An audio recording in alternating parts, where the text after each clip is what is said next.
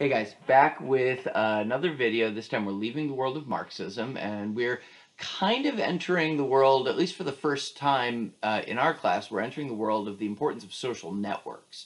At the end of the lecture, I'll make the argument that there is a lot of research to be done here for any of you who are thinking about becoming professors of sociology, because we're in a completely new phase of networking, as you guys obviously know, because of the digital world.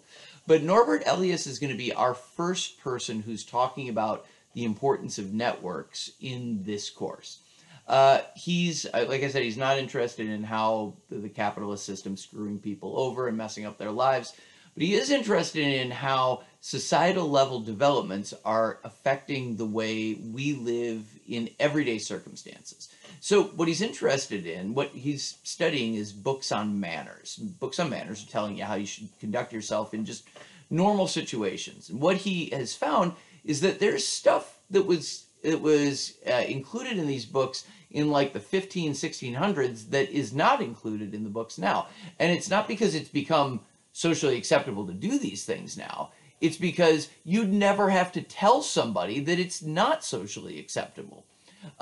Things like, so in the first books he's looking at, he said, you know, you would have things like, when you're at a dinner party, don't pick up a bone from the table, gnaw on it for a little while, and then put it back. That's considered something you shouldn't do. If you have to pick your nose at the table, try to not do it, or at least then not stir the sauce with your fingers. I apologize if you're eating while you're watching this. But this is the type of stuff people had to be told.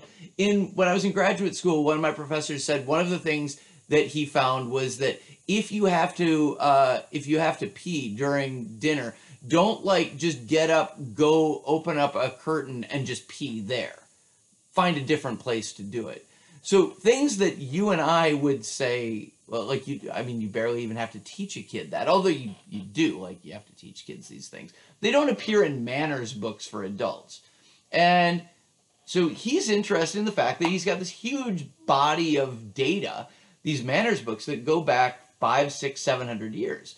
And he's looking at them and they change. What is considered important to tell somebody not to do changes over time.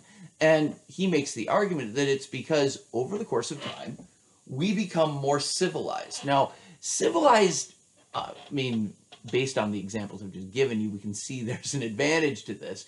But I think the better way of thinking about it, not that we've become better people, but that we have more and more things that are considered off limits for us. His central argument is this: the longer the dependency chains, the more stuff you can't do. So, what are dependency chains?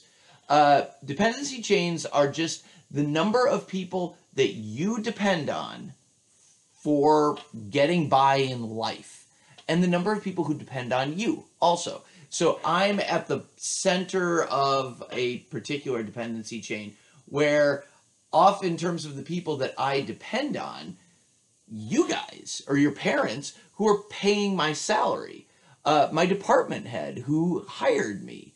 On the other side of it are my kids who depend on me to be able to put food on their table.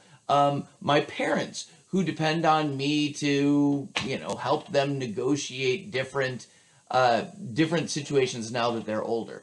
I'm part of this huge long chain, and obviously I've just given a couple of examples, but you can see there are basically everybody on up at the university I'm dependent on. So his argument is this: back when we were agrarian, we didn't depend on very many people. You may have depended on a landlord, and then otherwise you farmed.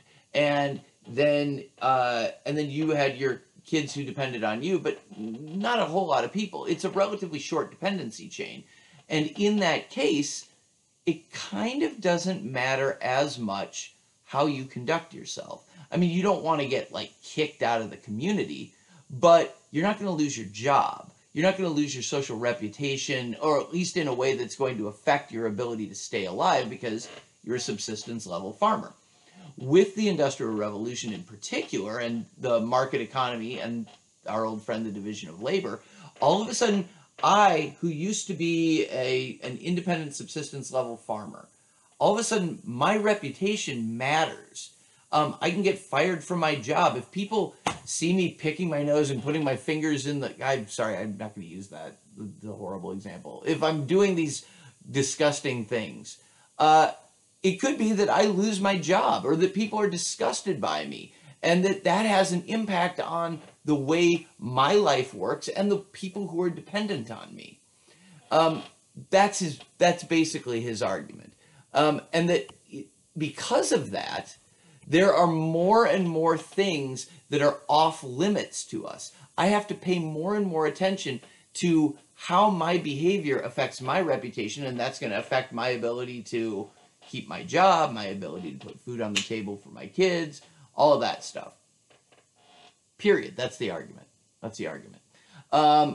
And, you know, there's an advantage to this, right? Like, those disgusting things that people had to learn not to do, those things are, you know, those things are now not done. So the world has become not just more civilized, but more hygienic. But Norbert Elias says, but it's also become less varied, less interesting. Yeah, there are a whole bunch of things that you can't do, and I'm not saying that, like, oh, it's super interesting if people do disgusting things, but there's also stupid stuff that's in manners books, like, you can't wear this color with that color. Well, not like that's a huge deal or anything, but it's limiting freedom, right? Like, there's all kinds of stuff that we have to be worried about because of our reputation. And what Elias says is, so we gain things, we gain hygiene, we gain a common set of norms that govern our behavior, and those things are good, but there's a spontaneity that's lost in this. Remember, Georg Simmel talked about us being creative people, not just in terms of the Marxist terms of making things, but in terms of making jokes, in terms of doing spontaneous things. Those are creative. And Elias would say, as the number of things that fall into this category increase, that means the less and less that you are able to create. Again, there are wins here. We're a more hygienic people. But as George Herbert Mead would say, there's a lot more me, a lot more thinking about how society would think of me than that spontaneous creative part of me. So from a personal standpoint, I'm limited. My freedom is limited by this. From a societal standpoint, we also start taking away people's ability to create. And in doing that, we limit our ability to change society as well.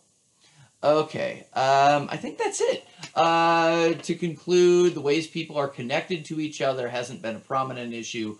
Norbert Elias is bringing that up with this idea of dependency change, and we can think of those as social dependency chains, and we can think of those as social networks.